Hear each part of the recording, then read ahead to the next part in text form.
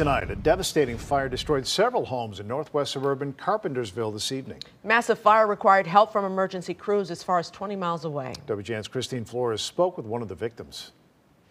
Good evening. Behind me, you can see at least two of the structures that were involved in this evening's fire. Now, we spoke with one of the homeowners who tells me today also happens to be her birthday.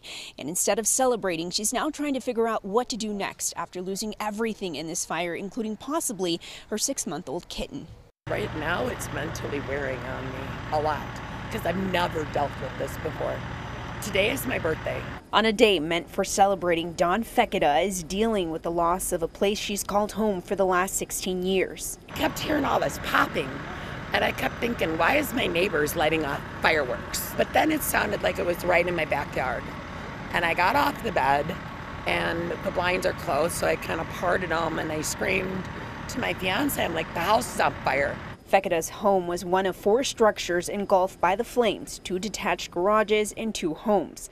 Officials were called to the scene just before 4:15 this evening to the 1700 block of Kingston Circle. Unfortunately, the houses are pretty close together, and a lot of times just radiant heat from wherever the first fire started will catch other things on fire, depending on the size of the fire that initially started. We went to a second alarm, and we had about 25 different companies out here working from several different fire departments as far as Wakanda and Round Lake.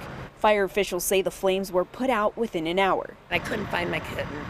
I have a 6-month-old cat who's in the house still. I don't think she made it. So that's probably the most devastating thing.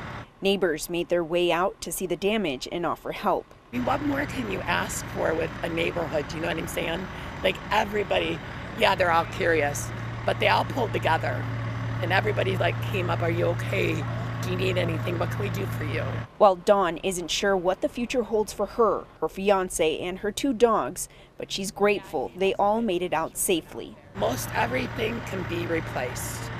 There's obviously things that mean so much to my heart that I can't replace.